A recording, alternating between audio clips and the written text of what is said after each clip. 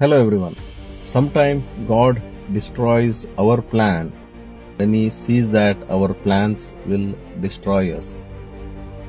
Yes, my dear friends and family, remember that life has a way of throwing unexpected curveballs. Sometimes, despite our best intentions, our plans may go awry. But perhaps it is not a setback, but rather a divine intervention. Like a loving parent, God may be protecting us from harm by redirecting our path. So trust in the higher power, have faith in grand design of universe, and embrace the unknown with open arms. It may just lead you to a better, brighter, and more fulfilling destination.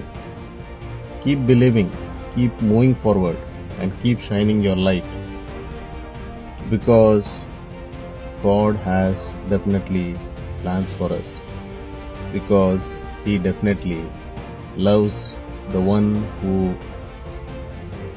admires Him and the one who worships Him. So stick to it. God will bless you. Thank you.